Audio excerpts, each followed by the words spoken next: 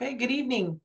I'm Julie Sherwood, the Education and Engagement Manager for the Wichita Public Library, and I want to welcome you to the second program in our Fall Gardening series. We're happy to be partnering on this program with K-State Research and Extension, Sedgwick County, and the Master Gardeners. Hi, my name is Dennice Craig, and I am really happy to be making this presentation about the monarch butterfly. I've been a Master Gardener volunteer for a decade, and it's really important for me that you understand I'm a volunteer.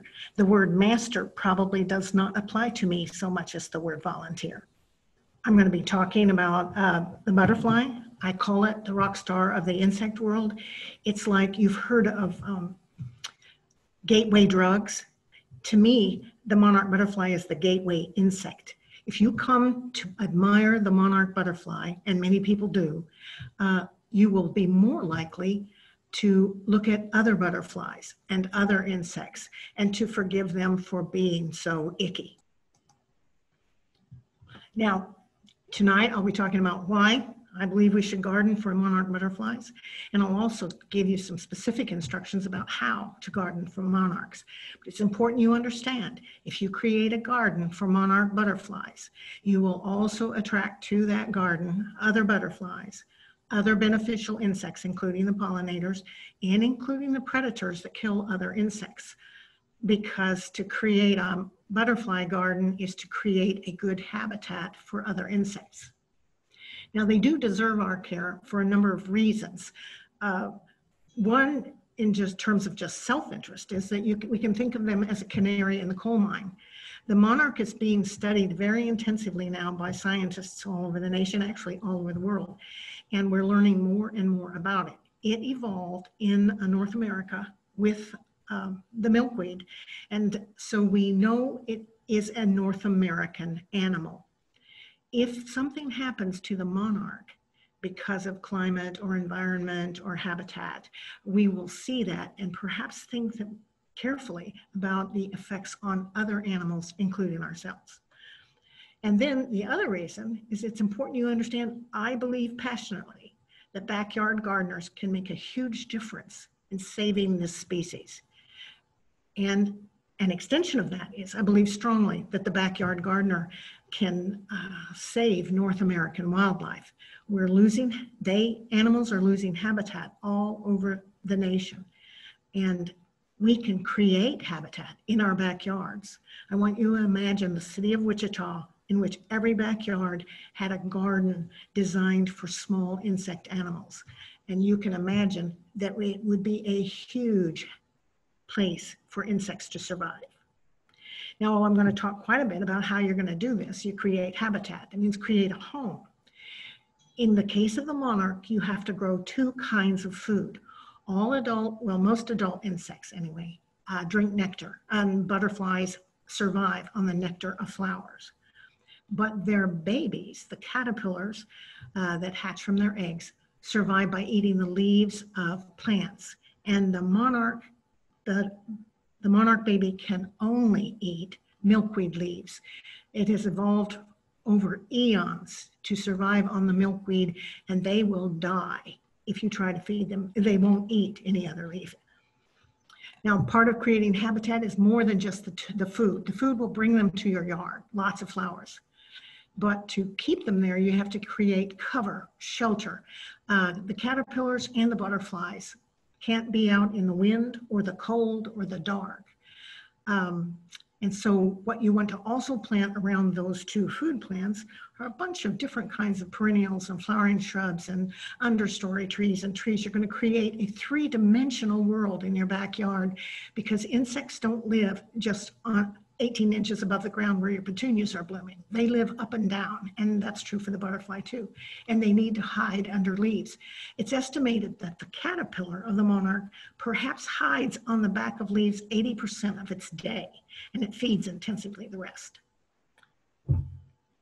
The other thing you have to do, they're animals, they have to have water, and imagine the kind of water you might have in a damp sponge. They're not going to be able to use your pool. And we need you to think about avoiding the use of pesticides.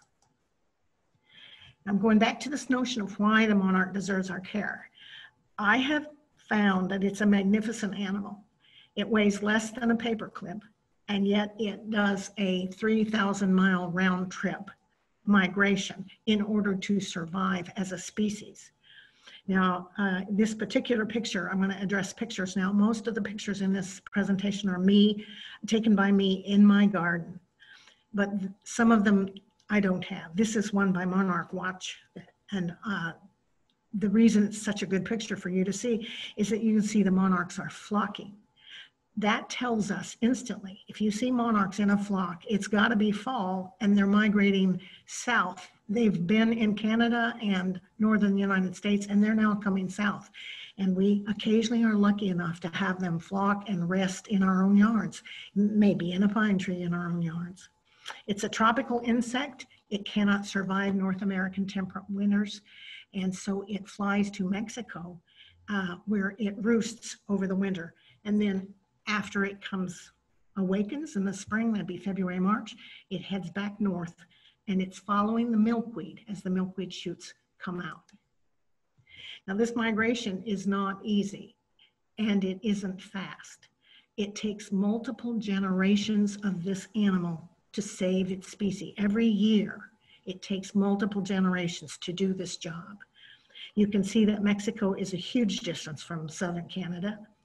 You can see by this map, which is also from Monarch Watch, you can see that the major migration passes right over Kansas. And it passes over Kansas both when it's going north and when it's going back south. So Kansas is one of 10 really important states in the nation, important in the fact that what we do can save or help the monarch species. There is a population of monarchs on the Pacific coast, and they migrate to and from coastal areas. And they're similar, coastal mountains with cool, foggy weather. In Mexico, they're near Mexico City in the mountain ranges there, and they're the temperatures don't get below freezing, but it remains cool and misty and foggy all the time. And that's where they live. Well, actually, that's where they sleep over the winter. Now, I want you to think about the role of Kansas, because we have a specific role to play for the monarch migration. Early spring in this migration loop is when we need to have flowers and milkweed in our yards. So they're called the Methuselah generation. They migrated the 4th generation of the monarchs, have been in Canada. They hatch, they head south. It takes them a couple months to get to Mexico. And then they roost on those trees. They essentially are interdiapause, hibernate for the winter. But they come out of hibernation in February and March, and their behavior then changes. For example, prior to that, they had not developed sexual organs, and now they become sexually active and they start breeding. And they're going to head north. It turns out that Texas and southern Oklahoma are extremely important in the migration of this animal because, for example, in years when Texas has drought, the monarch population crashes. It's important that they have food sources, and drought interferes with that food source. The adults have to have nectar all the way north, and the female, once bred, has to have milkweed. She will not lay her eggs on anything except milkweed. Now, the eggs will hatch, and the first generation will hatch in Texas and Oklahoma. So when they fly north, we're going to get them about the end of April and into May and early June. They will lay eggs that become the 2nd generation, because what happens is that these are not Methuselahs. The first eggs that hatch in Texas, when they become a butterfly, they have about 5 to 6 weeks to be alive as an adult butterfly. And in that time, they must find milkweed, they must breed, find milkweed, and lay their eggs. Now I want to show you this picture. It's an obedient plant, and the butterflies do like the obedient plant, even though it has a deep flower. Bumblebees love it too. What I have to show you, this is a mistake I've made numerous times. I ran out with my camera, and I take a picture whenever I see an insect, and only later when I'm looking at it on a computer, I say, uh-oh, that is not a monarch, that is a viceroy. And I want you to pay attention. I think I can show you. Here's how you tell them apart. You see that little line right there that is running parallel to the edge of the wing? Monarchs don't have lines in their wings that run parallel to the hind edge. Now, Kansas is important, I told you this, and especially in the spring and fall for this monarch migration. We occasionally have monarchs that are there at other times during the summer. I don't understand. It's probably too late for them to get to Canada. And so in some way they straggled, but they will still find your milkweed, they will still lay eggs, and they will still produce more monarchs. At my place in April, there are very few flowers blooming that early that are suitable for a large butterfly like a monarch. Creeping phlox is a wonderful flower, and they find my creeping phlox in April. And then it is also hard for them to have enough milkweed in the early spring. Now, the milkweed I have pictured for you is spider antelope milkweed, and it grows wild in Kansas, but this one planted itself in a bare spot near my yard, and it has come back now for 3 years, and I'm trying to grow it from seed. But it has it is flowering already or developing flowers in the early spring, and it has lots of good milkweed leaves. But my own milkweed is sometimes not that well developed. So that's been a challenge to grow my milkweed, to have mature enough plants that they're sending up shoots in early spring so that that female can find them. Now in the fall, they don't need milkweed. These are not sexually reproductive animals coming down from Canada. They're flying south to Mexico. They do not breed. They do not lay eggs. What they need in the fall is nectar. So you need to have incredibly lush fall gardens with lots of flowers, lots of nectar, so they can get fat and have those great big fat abdomens that those giant butterflies get. Now, what can you do?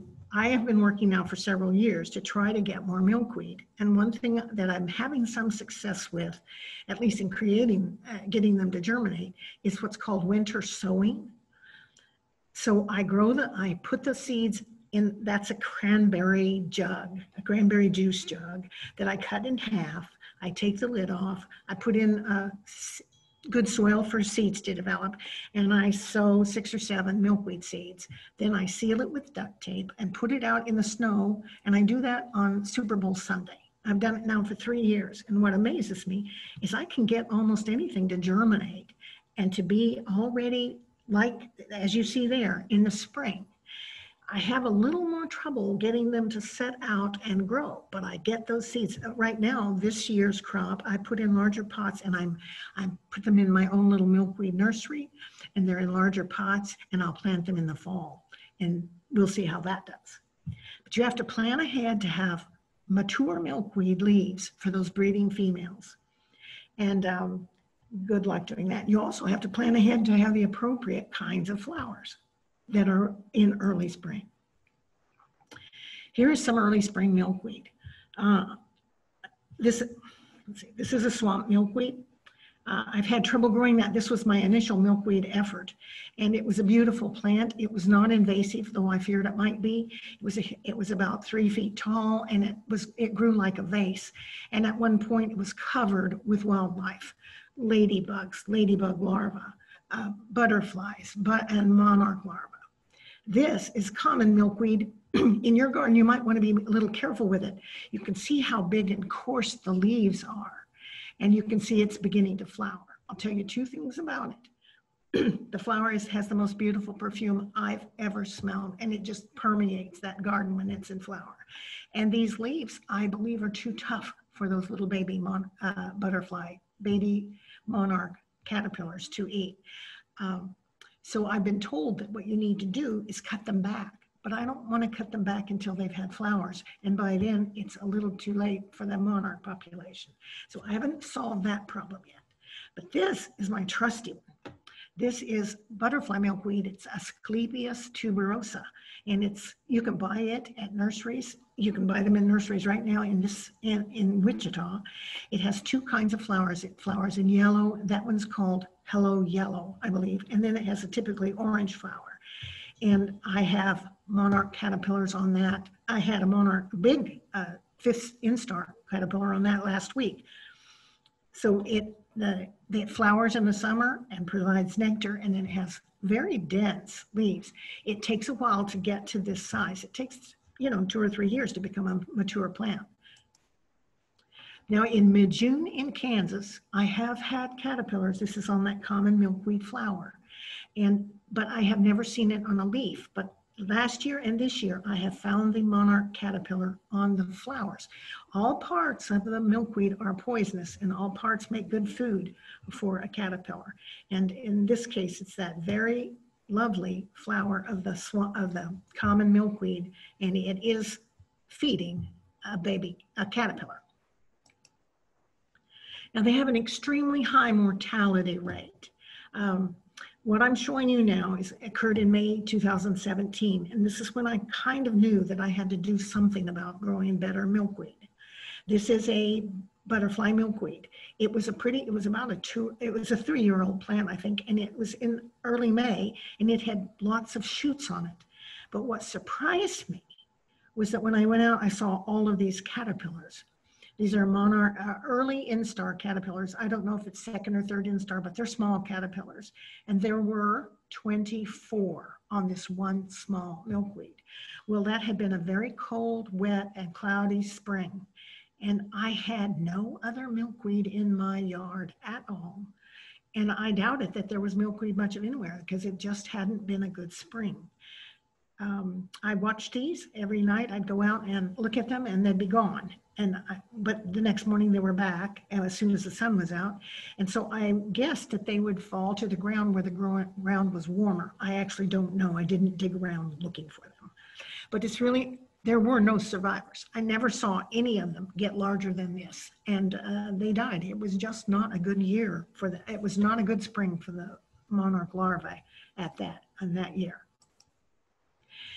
Early spring nectar in Kansas is hard to find. I live in the country and nobody can see this patch of ground. It's west of my house, west of my butterfly garden, which is, in itself a questionable garden. But this is henbit. It is growing in the early spring. It and dandelions are growing in the early spring, and that provides quite a lot of nectar to those early spring insects. But not probably useful for your backyard. So again, I'm going to talk about what you have to do to create that habitat. The first thing you can prepare now for next spring. And what you can do is plant milkweed, and you can find flowers to get flowers started for next spring. So you're going to plant lots of flowers and lots of milkweed. And also you can plan your cover plants. If you don't have any garden shrubs, maybe you want to introduce some of those into your garden to provide the cover. And remember that shrubs flower. Many of the shrubs have beautiful flowers and early in the spring. And some flower in the fall. So shrubs are a good choice, and also understory trees. And you can plan to provide water, and you can reduce the use of pesticides. I wanted to show you, this is again that spider antelope milkweed, which kind of fascinates me, but I want to show you right here. That's its flower. It isn't a pretty pink flower or anything. It's kind of a greenish white flower, but right in the middle of it is there are only 11 insects that can live on the milkweed plant because it is so highly poisonous. And this is a milkweed beetle, and it's actually a true bug. And it's that orange beetle with black markings on it. Very much like the monarch, orange and black, and that's called aposematic coloring. They're warning other animals that they taste badly, that they are poisonous, essentially. Now here I'm bearing my soul to you, but I want to have you understand this didn't come easily for me to grow a butterfly garden, but we had a septic tank disaster. So I ended up with a piece of barren ground, and I looked at it and I said, why not try a butterfly garden here? It's on that west side of my house where it's hot and sunny, and I don't have a good water source. I went to the barn and found an old baby dresser. I laid it on its back and filled it with soil because I was afraid about the invasive nature of milkweeds. In my experience, that has not been the case except for common milkweed. And that common milkweed with that beautiful scented flower spreads by underground rhizomes. So you might want to put that in a safe place where it can't get out, maybe fenced in by your sidewalk and, I don't know, your driveway. But so I want you to see, this is March. There's nothing there for a monarch butterfly or her caterpillar. There is no milkweed coming up yet, and there are no flowers. But I have yarrow growing there, and I have solidago, which will flower in the fall. And let's see, oh, this is, I've never seen, except small butterflies on this. This is flax. So it's pathetic. But I want you to know that for as far as the wildlife is concerned, no effort is pathetic. You start it as you can with the flowers that you can, with the milkweed that you can, and you are helping that butterfly survive, that species. Now, here it is, a little bit later. I'm not certain if it's the same year, but you can see this is my swamp milkweed, pathetic compared to what it looked like when it was in its full glory. But I do have in this garden, I've got zinnias growing and some other zinnias growing, and I've got a sunflower, a pathetic sunflower. I can't say that word too much. It's embarrassing to show you these pictures. But that garden produced enough habitat to produce a butterfly. I also have, yeah, here, that's my milkweed, but I believe I have a little bit of butterfly milkweed in there, but it did not survive in that dresser. And by now the dresser is decayed and is gone. Now here's what you might be able to see if you create a monarch garden or a butterfly garden. This is its life cycle. And this again came from Monarch Lab out of the University of Minnesota. But the female will lay an egg on a milkweed. She will not lay the egg anywhere else. She likes to lay one at a time on one plant. And if you want to search for them, they'll be on the back of the leaves. She hides them. Now that egg's going to be there for 3 to 5 days. It will hatch and it will produce the teeny tiny larva. In butterflies and moths, that larva is referred to as a caterpillar. That caterpillar is only the size of an aphid. It is tiny. That it's going to now turn into an eating machine, and it will eat milkweed for 2 weeks maybe, and it will grow, and it will it will grow out of its skin and get larger, and it does that 5 times. So the first baby is called the first instar, and then the last one before it becomes turns into a butterfly is called the 5th instar, and it's done that shedding thing 5 times. But first, before it's gonna now, it has jade. That's a verb that people who grow monarchs talk about. It attaches to wherever it intends to build its chrysalis. And from this point on, it cannot move again. It is completely helpless in that position. Now it will be in this position. It takes about 10 to 15 minutes until it gets the full chrysalis, and then it'll be several hours before that chrysalis hardens. But it is extreme. Predator insects can get to it at this time, particularly predator wasps and predator flies that lay their eggs on it, and it cannot protect itself against them. All right, so the chrysalis 2 weeks later, you'll see this chrysalis, this brilliant, it's going to turn a brilliant green. It will turn dark, and that means the monarch is developing in there. This is complete metamorphosis.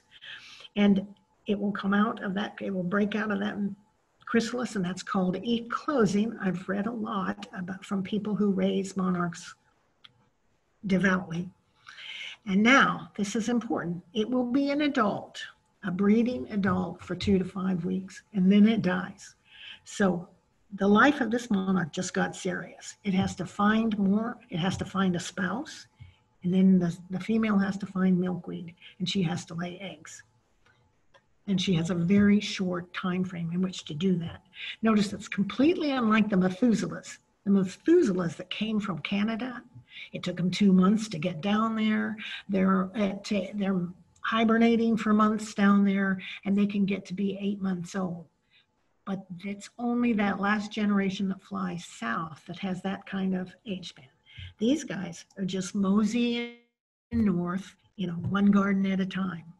Now, if you're lucky, and I want you to understand, you can tell, look at this is a sunflower. It's a pathetic plant, but I grew that caterpillar on my pathetic swamp milkweed, and it's found, what they do after they get to this size is they wander. It leaves the food plant and abandons it, they're going to find a place away from the food source to turn into a chrysalis. And it found the back of a sunflower leaf.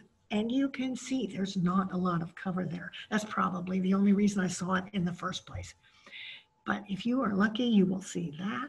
And then you will see what I think is the most beautiful natural thing I have ever seen is that chrysalis with that gold band on it. Then it was stunning to me. I could not believe anything could be so beautiful. And then I didn't see her break out, but I did get there in time. She hadn't completely, her wings hadn't completely strengthened and filled with fluid. So there is the chrysalis underneath that leaf. And there she is, getting her wings strong enough to fly. And she hung around my house then. It was late August when this happened. So she didn't make it to Canada. And I don't know if she's going to turn around and make it to Mexico. But she drank a lot of nectar around my house that fall. And it was this boldly colored, beautiful, fresh butterfly.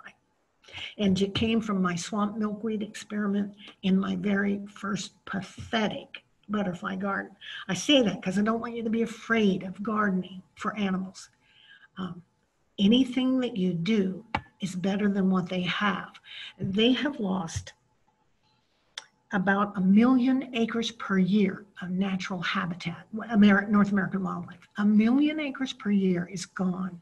And the monarch itself has now, it's down to 2% of the total native habitat that it had eons ago. So this garden is better than zero. And I'm getting better. Now in Kansas, in your backyard, in early spring, this is your mantra. Plant, plant, plant, and more plants. If there is no nectar, there is no food for the adult butterflies. If there is no milkweed, we won't have monarchs, period. But look at this. Now this is, you've seen my pathetic garden. Now I'm showing you a shot of a part that I want my whole place to look like. And I will confess, it doesn't. But every now and then, I'll get a corner of the garden that looks pretty good. This is that hello yellow butterfly milkweed. It is now a very mature plant and takes up of a space, probably it's spread out to maybe 3 feet and maybe 2.5 or 3 feet tall, like a small shrub. And it's covered in the summer with these flowers, which all the insects love. And then, of course, my other favorite flower is the coneflower, which reseeds itself now wherever it wants. And they're coming up in all places. Actually, I'm becoming brutal with coneflower because it may be in places that I have wanted another flower to grow. But I have a really nice little vignette there. And I'd like you to imagine that much of my garden looks that way. But in truth, this is back to my butterfly garden on the west side of my house. Now it's better than it was. This is a picture I took a couple weeks ago this summer. And already I have this big giant liatra that the butterflies love, and it's in flower. And I've got pretty, I'm not having much luck this year with Gloriosa daisy type biennial rudbeckia. And it's, I'm not having a lot of luck with those this year. And there, of course, are my milkweeds, which have been overshadowed and shaded by sunflower. I allow morning glory to go wherever it wants and tear it out when I don't want it. This is Solidago getting ready to flower for fall, but not yet flowering. So it's closer to the goal. I need more flowers in that garden, but I have other gardens that have flowers in them.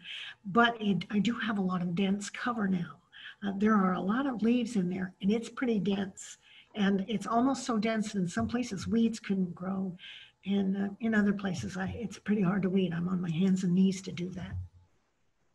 Now, remember, I told you this is like a canary in the coal mine because it's a small animal. It lives in North America. It actually migrates through most of North America. So if things happen to our world, we might see it happen first to the monarch. And one of the dangers everyone says might be facing the monarch is climate change. And nobody knows quite what it might do, but we know it's going to go one way or the other. If there are wetter and colder winters in Mexico, if those temperatures in those mountains fall below freezing, there are millions of butterflies that will simply freeze to death there. And that is a bad outcome.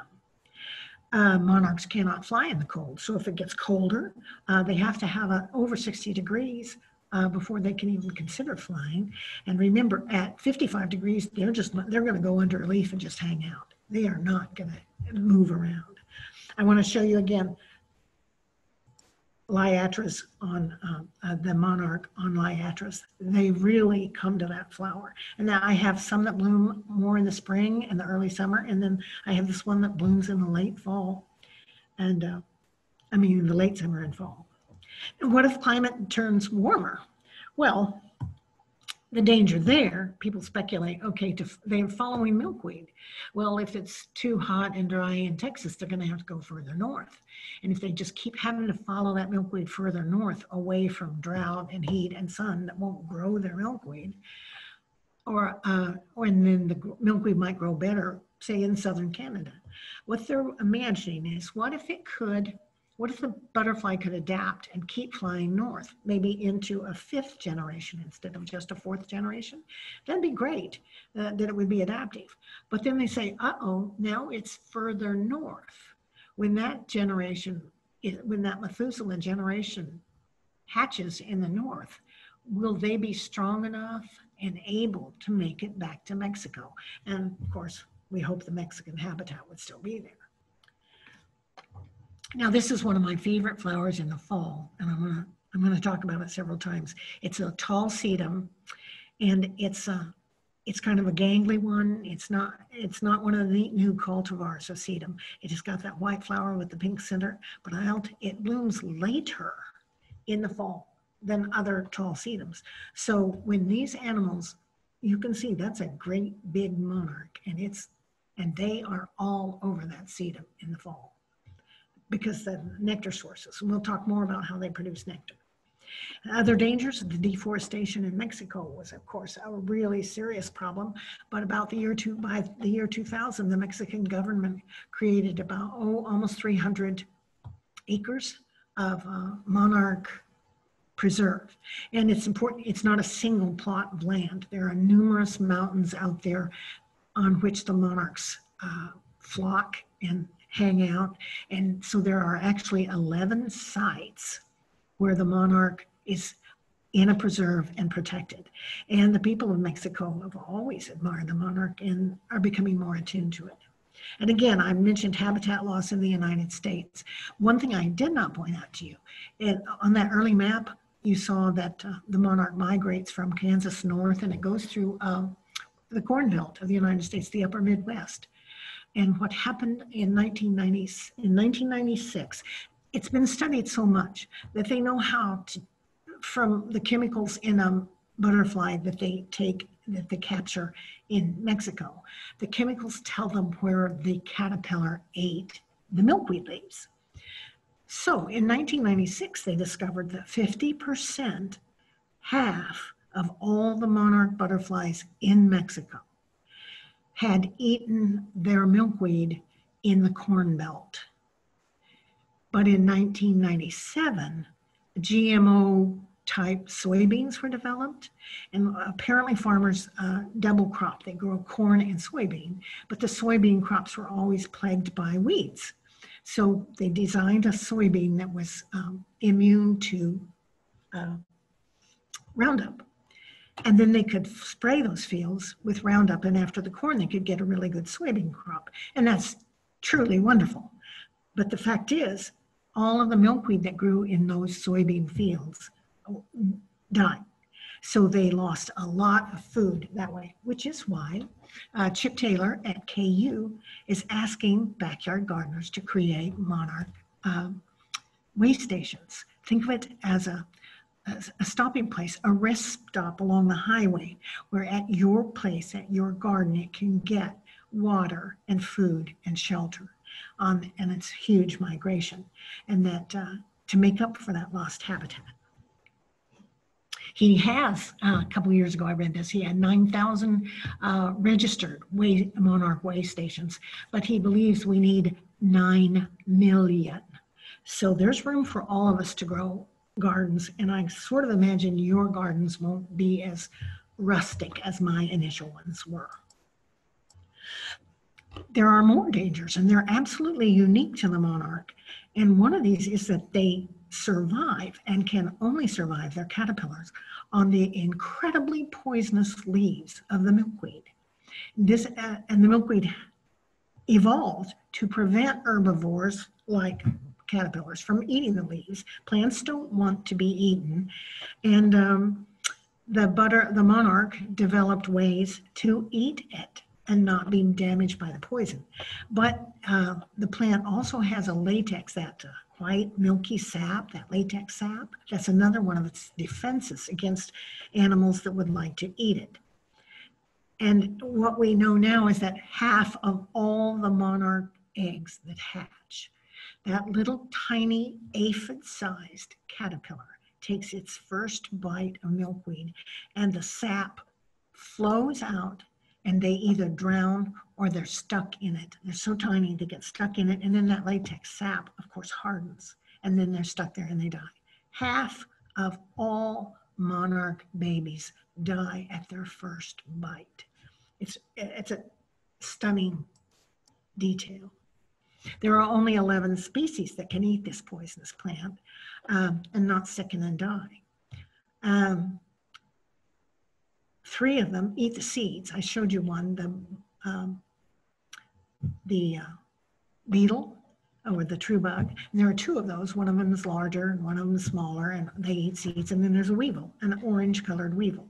They all take on that coloring of the monarch, that orangey, bright color. And they're saying, don't bite me, I taste bad. There are 3 species of suckers, and those are aphids. I was familiar with the orange ones. It turns out the bright orange aphids feed at the tips of the new growth of milkweed. And they have been the bane of my existence. But I did not realize there were 2 other species feasting on my poor milkweed. And I have found since then one of them. One of them is an almost transparent one that the ants take care of, and that's feeding lower on the milkweed. And then the last one is kind of brown, and it feeds at the base. There are 5 animals that chew the leaves. This moth, which is the tussock moth, which one year completely destroyed my butterfly milkweed. That moth laid a whole bunch of eggs and it ate every leaf on my plant, but the plant came back. The monarch caterpillar is a chewer. There's a leaf mining fly, and now that I know that, its larva is between the edges, between the top and the bottom layers of the leaf, and I now can see the marks of that leaf miner on some of my milkweed. There's a longhorn beetle, and its larvae eat the roots, which are also poisonous. And then there's a milkweed leaf beetle, and it feeds completely differently than the other animals. I've never seen one, but I learned how it feeds, and down the big the central spine of a milkweed leaf, it takes teeny tiny bites right in a row on that central spine, and that causes the sap to flow there, and then that creates a space on the leaf nearby where there is no sap, and that beetle can eat, and it leaves a characteristic kind of U-shaped hole in that leaf. The monarch caterpillar has to eat dangerous food, but they have evolved over eons to figure out how to do it and to prosper. Now I wanted you to show us to see these orange aphids.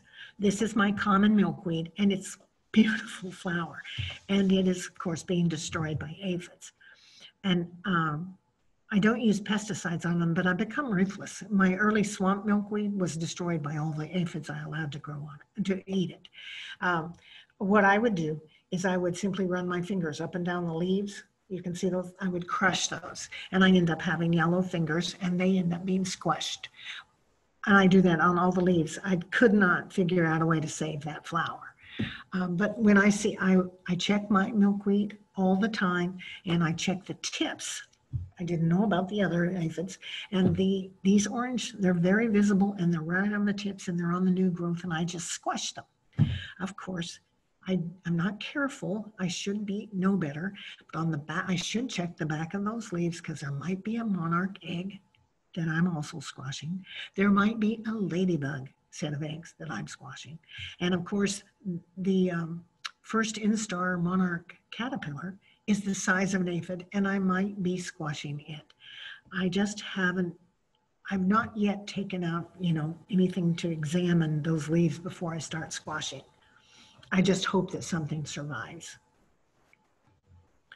Here are some other feeding strategies of the caterpillar. This is one I saw just 2 weeks ago. I watched him. It was an accident that I saw him.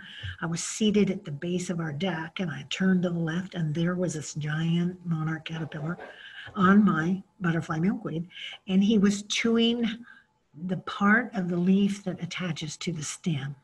He was chewing that. I was close to him and I could see him chewing that stem, that connector. And pretty soon the leaf dropped down so that it's now hanging vertically from the branch where it was.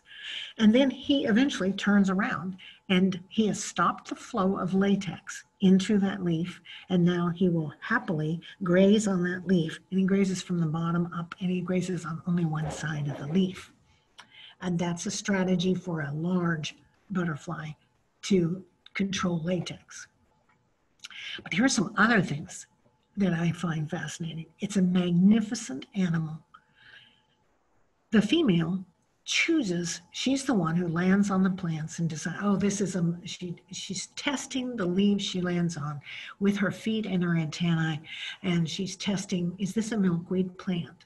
But she's testing in a more sophisticated way. She's saying, is this a milkweed plant that has lots of poison? Because milkweeds vary. Some of them have very little of the toxin in them, and some of them have a great deal of toxin. What she chooses when she has a chance is she lays her egg on the milkweed plant that has just the right amount of toxin. Not the one with the most poison and not the one with the least poison. Now, there's another thing, and this is brand new research that no one could imagine. They called it self-medicating, but of course the female is the one who decides where the caterpillar will be and where it will eat. If a monarch female is infected with this parasite, it's called OE because no one can pronounce it.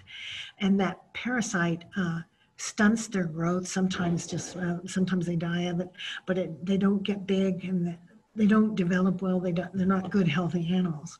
If she is infected with that parasite and she is given a choice of different kinds of milkweed plants, she lays her eggs on the most poisonous leaves she can find. And those are Asclepias curassavica, and that's tropical milkweed, which I did not realize had the most toxin in it, but it does. We can grow it here like an annual. You don't even plant it until after May 1st. It has to be warm or they won't germinate. And of course, then you're not going to have a lot of milkweed leaf because you've planted them so late, but you will have in the fall, you'll have all summer, you'll have milkweed leaves, and you will also have those milkweed flowers, the pretty flowers. Now, and the research continued, research continues, and the larvae, the OE parasites are not able to influence the larvae in as damaging a way as they would if they had been eating less poisonous food. Now, you know this, but why do they eat poisonous leaves? Because that prevents them from being eaten. They become themselves toxic, and that's sort of the miracle. And then they advertise that they're toxic with their coloration. They feed in daylight, in broad daylight, because once the birds learn that you bite into a monarch butterfly, it's bitter, it's nasty, and if you swallow it, you vomit. It's a terribly effective poison. It's so effective that other insects mimic it. And here we have, again, a viceroy that looks so much like a monarch from a distance. It's fooling me all the time. I do take pictures of all animals, but I want you to see that line in its wings that no monarch ever has. Now, these scientists, I love the science, and they're studying everything about it. They're asking all the questions that were never asked before.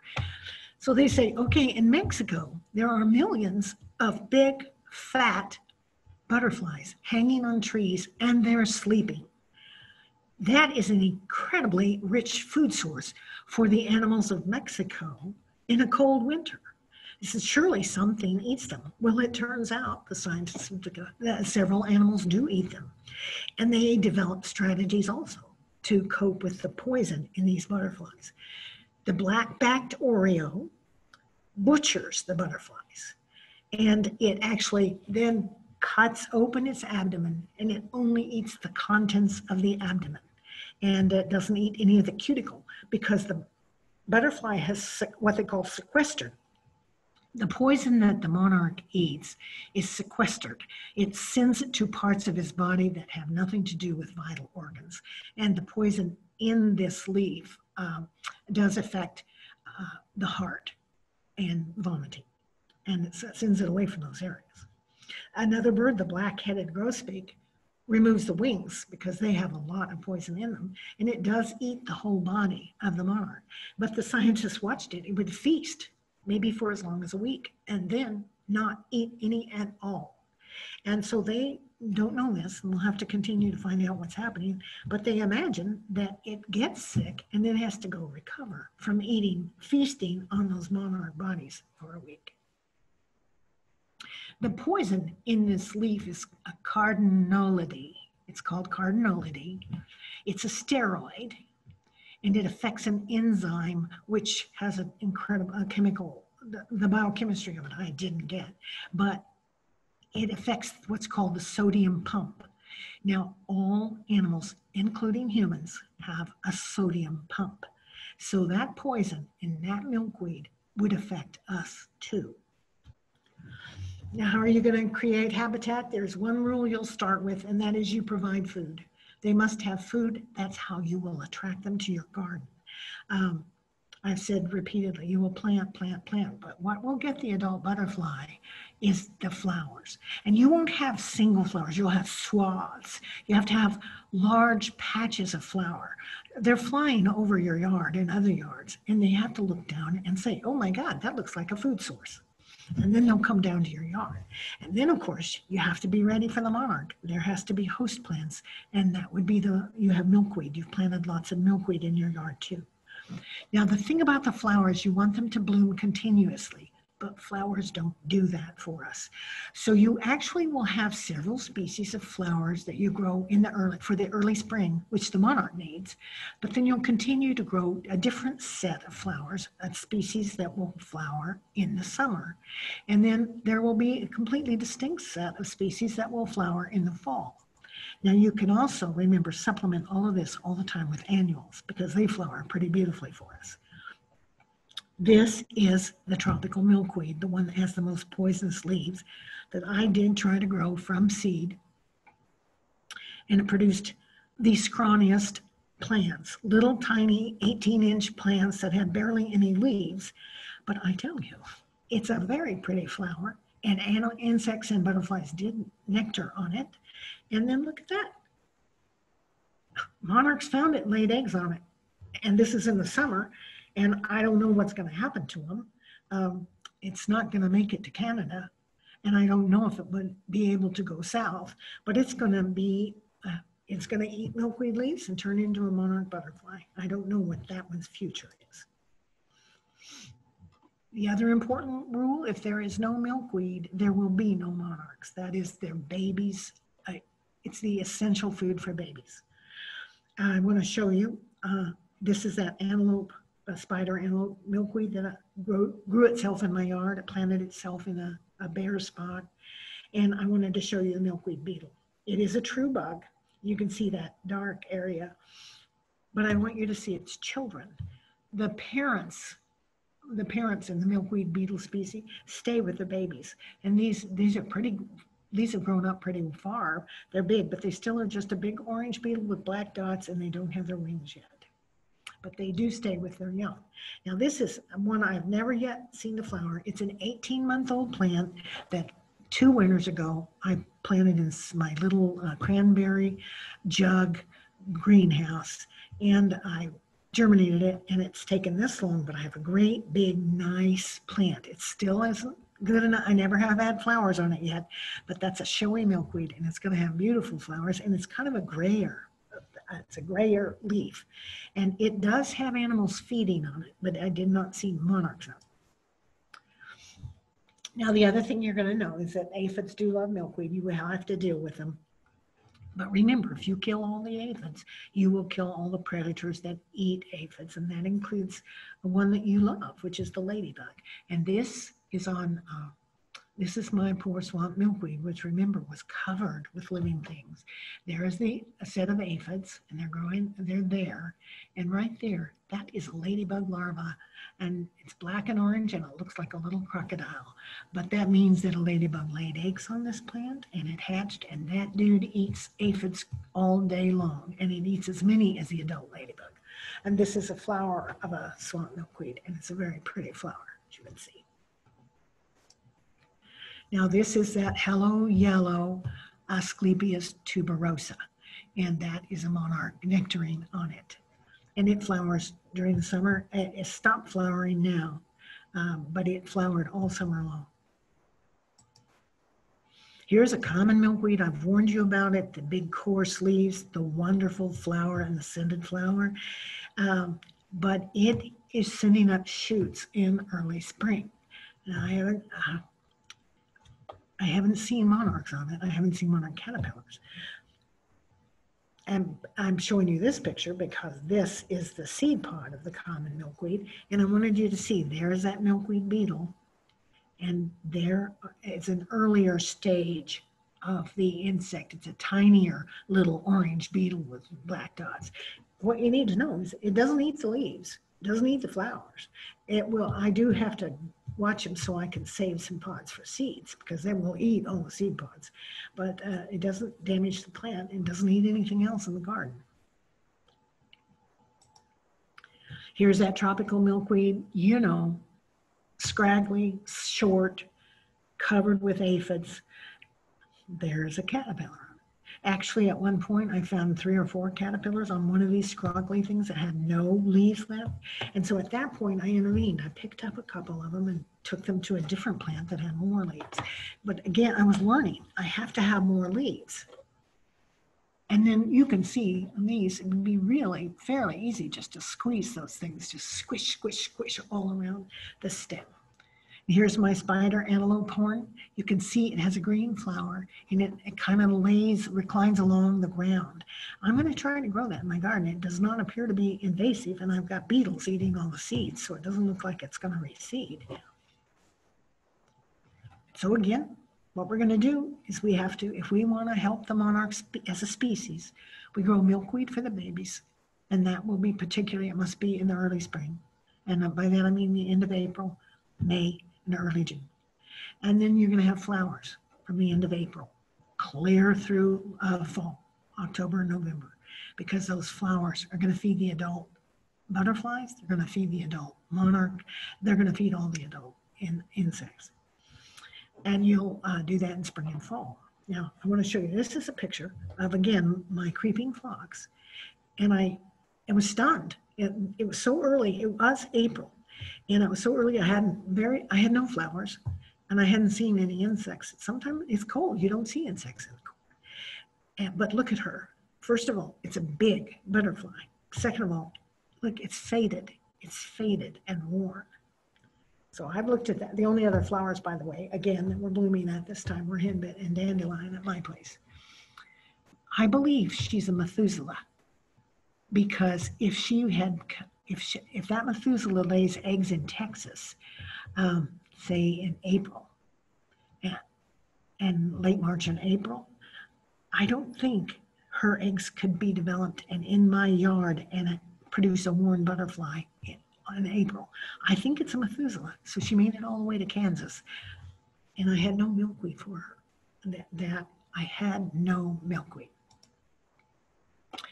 Now, early spring nectar plants that you might want to think about growing, and you may have more experience than I do in this area.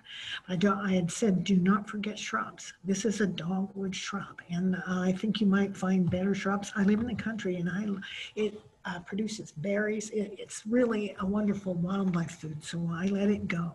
You might find a different shrub, but please notice how many flowers it has and how many leaves it has. It's going to provide shelter and nectar, and it is in early May. This is my geranium plant, which produces a nice little plant with nice little flat flowers. Again, and these are all from early May pictures. Here's allium. And it will be up and early. And then this surprised me because Gaillardia will bloom later in the year, of course, but if you've got a mature plant, it might be producing flowers by May also. So the idea is you have a mature garden of perennials that you can predict pretty much when they are going to flower. And then you also supplement it constantly with all those annuals that you can buy, a packet at a time for $2. And you can plant those and you get these wonderful annuals that will also support the nectar eating animals. Here are more spring flowers, and this is a liatra. And there's my monarch, but there's a silver spotted skipper that butterflies and bees love.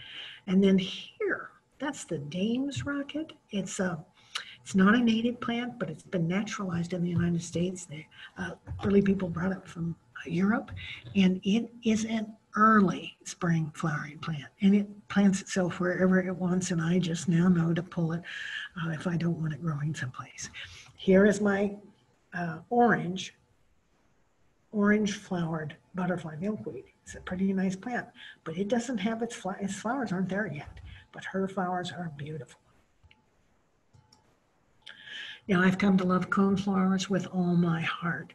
If they're perennial and mature in your garden, they're coming up in the spring and early spring. You're going to have early flowers. But they can also grow through the summer, and you can plant them from seed and have them in the summer and the fall.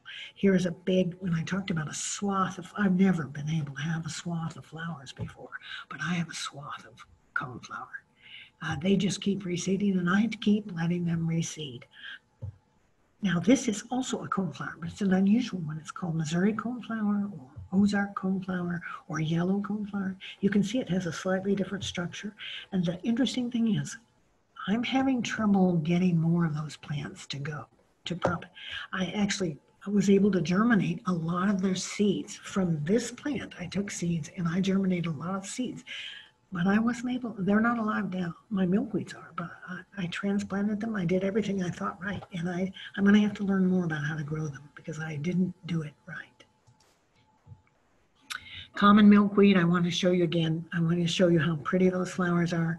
And I want to remind you, if you like perfume in your garden, you will want to figure out a way to contain its roots so you can have that plant. I want to point out that hollyhock, it's a pretty flower and it seeds itself, and I don't fight it too much, but it provides absolutely no nectar to anything because it has so many petals. The insects can't get to the nectar and pollen producing parts. And here is my orange butterfly milkweed. I wanted you to see the orange flower up close. And you can see it has a very pretty leaf, and it's a waxy kind of leaf. It doesn't have the hairy thing that these other leaves have on them. Now let's talk about favorite late fall flowers, because there are some favorites. And that butterfly is migrating well over 1,000 miles, and it's got to stop and drink nectar to stay fat and keep its weight up, to keep up its energy, and to produce fat for when it's hibernating in Mexico. Here's that tall sedum I told you about, and it attracts all kinds of butterflies, flies, insects, wasps, some of the unusual predator insects I've found on that tall sedum. And I know now why. It grows late in the fall, and these insects are eating as much as they can to prepare their nests for their eggs to survive the winter. Almost all of them are going to die. They will not live. The insects will not live through the winter. Remember, that monarch wouldn't live through the winter, but it's going to migrate. But this one has got to prepare a way for its species to survive. And it needs that nectar to lay its eggs or produce. I don't know how the painted lady survives. This is that tall variegated leaf sedum. And again, I'll repeat, I've looked online for variegated leaf sedum tall with white flowers, pink centers. And that description is called frosty morn. And here is my New England aster, which I love, which is a gangly, horrendous plant that you have to remember. I usually am able to remember to cut it back on July 4th. I cut it about in half. But I read somewhere I could cut it twice. prune it twice back, and it would not be so lanky and so horrible. So this year I think I cut it in May and then again in June. But it is still lanky, and the mildew gets to it, and it's all leggy looking and awful. But in the fall, in October, when these animals must have nectar, it is covered. And I'm talking about thousands of blossoms. My sister has a bunch of New England aster growing that has to be more than thousands. You can hear the plant buzzing from the bees on it. There will be bees and there will be butterflies. One September, I counted 7 species of butterfly on one 15-minute sunny September afternoon. But here I've got 3 monarchs. There were more than 3 on it, but I couldn't, they're fluttering everywhere. So if you have a place where you can grow this kind of lanky plant for the fall, you're going to produce a lot of late fall nectar. There are other asters, and they produce nectar, and that's fine. But this one seems to go flowers later in the fall than the other cultivars of aster that I've grown. Now here are 2 plants that can be grown from seed. This one is the Maximilian sunflower. It is a perennial and it will come back, but it reseeds horrendously. So you really have to control it. That's a great big tall plant. But I love the flower, and I love the way it is on the stems are lined with flowers all the way up like a bouquet. But the weight gets so great to lay down, it's not a perfect garden plant. So if you can find a place where it can be supported and grow in sunlight, you will love it. And the animals love it. By the way, this is a fall flowering plant. So look at the size of that monarch. And you can kind of estimate the size because that's a soldier beetle. That soldier beetle's maybe 3/4 of an inch, 5/8 of an inch long. That is a huge animal. That's a Methuselah, and she's flying south. She's going to make it to Mexico. Oh, wait, is it a she? Yes, it is. Right here, I believe is the spot, would be a black dot if it was a male. Here is the Mexican sunflower called Tittonia. Now, the thing about that Tittonia is that you can grow it from seed, and it produces this really, it's a little more manageable, and it's a very pretty flower. And it grows in the fall. Now, I told you that it's to get the flowers that are most suitable for a monarch, which is a large butterfly. They like a landing platform. This sunflower provides a big platform for a big animal to land on. These zinnias also. But more than that, and this is the secret for having a good garden for insects, you plant flowers that have what's called a composite structure. Sunflowers and zinnias are excellent flowers to show you. When we look at that plant, we see a single sunflower. We say, oh, isn't that a pretty flower? It is not a single flower. You know, because we know about sunflower seeds, that these are the disc flowers. And in some sunflowers, they will produce 1,000 disc flowers in here. Now, here's what you need to know. Each of those is producing nectar because nectar invites an insect to come. But once the insect has had the nectar and pollinated the flower produces no more nectar in that spot because it's now going to work on producing a seed in that spot. But look, there are several hundred other places that are nectar sources. In a composite flower, you can see it on the zinnia. There are many, many places on a single flower to get nectar. And that's why they're really valuable plants when you're trying to feed insects. Do some research, for example, even on coneflowers, which are similar, it's a similar composite, but coneflowers are being made into other prettier flowers. I saw one at the store that had this great, big, beautiful, puffy top, lots and lots of pretty petals. It was a gorgeous flower. But when they breed them that way, they probably took over pollen or nectar structures. So while it's a beautiful flower that will grace your garden, it will not feed an animal, will not feed a butterfly or any other pollinator. These are more composites. Of course, the mum is a composite. This is a mum that was among a display at Lowe's, and these yellow mums were covered with multiple species of flower and in the late fall. And by the way, there were other colors of mums, like the rust ones, but the butterflies were all on the yellow. This is another zinnia. This one just grew itself from seed for years in my garden, but I kept using wood mulch and it kept moving. I don't have this one anymore. But remember, zinnias grow, and they grow well and easily from seeds. So you can produce a lot of zinnia flowers for the fall and provide these guys with the food they need. Rudbeckia grow from seed. Here's my favorite tall sedum again. And you can see it's a magnificent landing platform for that animal. And they love the nectar in that sedum. And in the late fall, I'm talking about in October, she will be sharing that spot with other insects. These are more composites, hyssop and liatras, and that is a queen butterfly who is related to the monarch, but she doesn't migrate. She lives in the south of us and just occasionally will come to Kansas. This is also a composite flower with multiple sources of nectar. Food will bring them to your garden, but habitat keeps them in your garden. This is another view at a different time of my butterfly garden. And you can see it doesn't look quite as pathetic as before. Remember that you're going to give them habitat, which means flowers for food and milkweed for food, but you're also going to give them cover. Look at this dense, that's a Maximilian sunflower covered with morning glories. The butterfly will not get nectar out of a morning glory, but your bees will. And there is that. I wanted you to remember, shrubs will provide lots of nectar and shelter. Don't forget the water. You can create a simple puddle besides a damp sponge.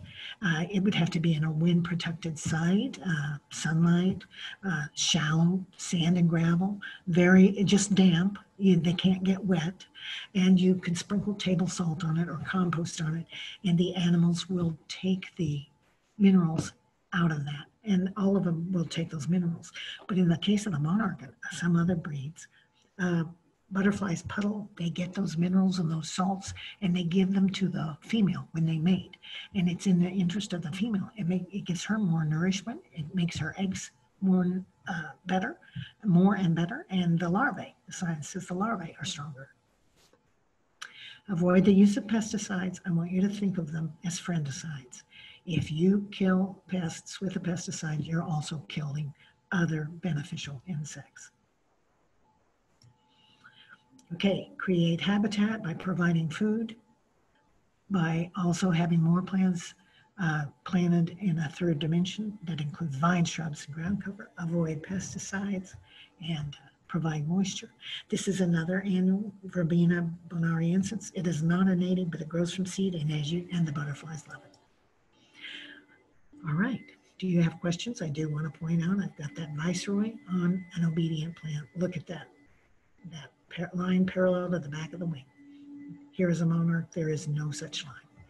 I don't know what flower that one is on. It's hideous, but she's up in the discs getting the nectar out of those disc flowers. If you have any questions, I'd be happy to answer them. I do want to tell you that there were two books that I really enjoyed. This one I used, Pollinator Friendly Gardening. It's just a small book, costs about $20. I got it at Barnes & Noble a few years ago. A former master gardener from this area wrote it, and it's complete and teaches you about how to grow the flowers, what insects you can expect. It's just a really thorough general overview. This one is my new book that was just published that told me all about the biochemistry of the milkweed. And if you really love the science, you might enjoy reading this one. It's a beautifully written science book. Well, thank you, Dennice. Really enjoyed your presentation. One of our first questions tonight is, when you were talking about the water puddles for the butterfly, how do you prevent mold from growing in those water puddles? I tried using decayed fruit, and it created that problem for me. So you have to clean the dish. It's shallow. It should be shallow water. It actually should evaporate every day, and you would have to add fresh water. You have to tend it. But they go by the side of a mud puddle after a spring rain. You'll see them there puddling. You do have to be careful, but it isn't a big problem because the water is so shallow. Do you have any more success with keeping that water dish in the sun versus the shade? They like it in the sun. They aren't active in the shade. And the thing is, if you put it in the sun, it evaporates more quickly. But you put it in your butterfly garden where it's all sheltered, and just try to remember to get back there to keep renewing the water, because it will be evaporating. It's very, very shallow. They cannot get wet. Very good. Our next question is, can you again remind our audience how to tell the difference between a male and a female monarch by their markings? Yeah, I thought I had a picture of a male, but I don't seem to. But I believe it might be right in here. I don't have one, but if you're looking at a monarch, you have a picture of them, there will be a black dot where those lines intersect, and you will be able to see it. It looks like two black dots on either side of on the wing. I didn't happen to have any male pictures here. I'm sorry about that. Now, I may as well show you here monarchwatch.org. You can learn a lot from them, the monarchlab.org. This Monarch Watch, they actually ask citizen scientists to report. When is your first sighting of milkweed shoots? When did you see your first butterfly or your first monarch? When did you see in your yard, in your location, when did you see the first egg on a milkweed plant?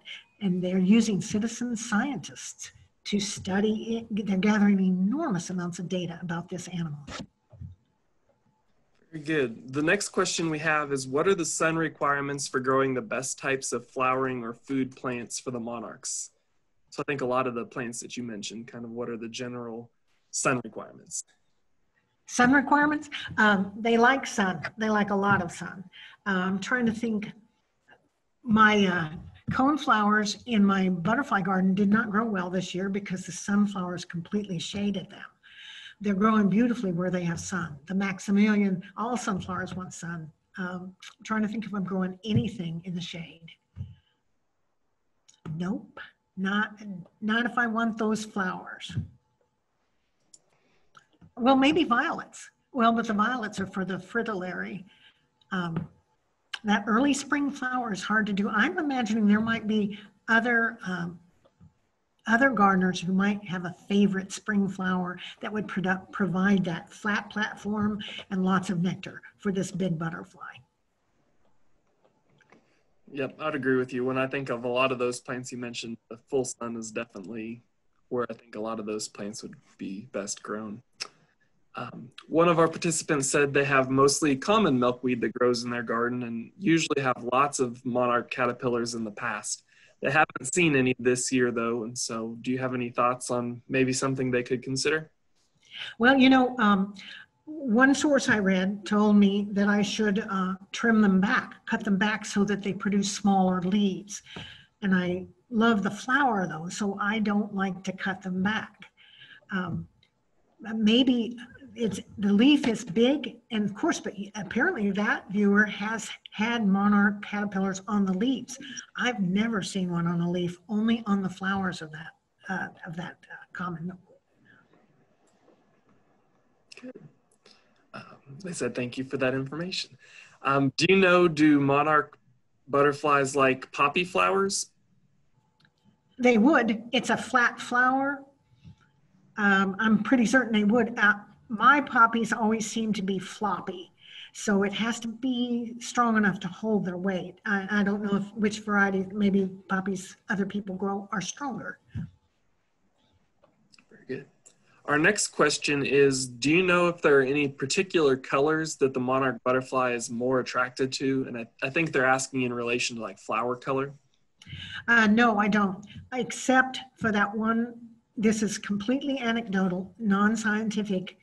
That time I was in a buck store and they had all of those mums out, and it was late fall, and they had giant tables of mums, and all of the butterflies were on the yellow mums.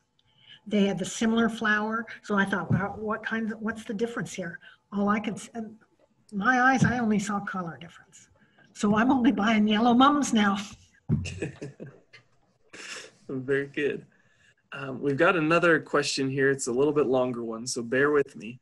It says, I read that we should choose regionally appropriate species of milkweeds to ensure the success of monarch habitat. Species of milkweed that do well in western Kansas would not necessarily thrive in eastern Kansas. Do you have recommendations for certain milkweeds in our region of Kansas? Well, I kind of understand that. That's the butterfly milkweed just works beautifully. The swamp milkweed produced a beautiful plant. I now have that showy milkweed, which is producing a beautiful plant. And then that wild one that just planted itself is fine. Here's my thought about it. And I've tried to grow the one that's actually, you grow as an annual because it's not from here, the tropical milkweed. I want a variety of milkweed. I don't want to have all my eggs in one basket. Since I've had trouble having a source of milkweed food for them, I want to have many. I want to have a good stand of many different kinds of milkweed to kind of protect them from a failure of mine. And I think that's good advice because you mentioned earlier in the presentation how the weather from year to year, some of those milkweeds thrive in a little bit cooler conditions and some of them don't. And so that's right. I think that's a good game plan and that's something I know I strive for in my backyard, but don't necessarily always achieve. But they're looking better this year than they have in the past. So I'm happy about that. So the next question is, and kind of from this, I believe the same person, as a follow-up question, how about how many different types of milkweed should people try for if they're going to try for a variety? Now that kind of depends on your garden, how much space you have. I have a lot of space. So I have multiple gardens and I am keeping the patches separate. So I have a patch of common milkweed and then I have a place for showy milkweed and I have a place for the swamp milkweed that I hope will finally take off. But if you don't have a lot of space, I think you make your choices. You say, I have this spot and that spot, and I'll grow what I can there. Remember, I showed you my pathetic garden, and it still produced one butterfly that I know of. Yep, so, I think that's a great answer. Anything that you can do will help this species. And remember, anything you do will help the other insects, the other butterflies, the bees, all of them. And it's important that you understand the butterfly is not an effective pollinator. Your real pollinators are those bees and wasps and beetles. Yeah. And I think that surprises a lot of people that the beetles and things that we don't necessarily think of when we think pollinators really do a lot of that important pollination service. The next question comes from, what about butterfly bushes? And I'm not exactly sure what they meant by that, but I think especially probably more for the flower. Is that a good food source? It turns out the butterfly bush is a wonderful plant and the butterflies love it. But because of that climate change issue, it apparently produces multiple thousands of seeds every year. And should the climate in Kansas change, it might become invasive. So what I've read is that maybe what we would do is don't let it seed. Don't let those butterfly bushes seed. But I've also heard that some of the plants now being produced don't seed. However, that makes me wonder, then do they not have pollen? Do they not have nectar? Because if they don't, they're not any good for your butterflies. But people, they just have wonderful success with those bushes.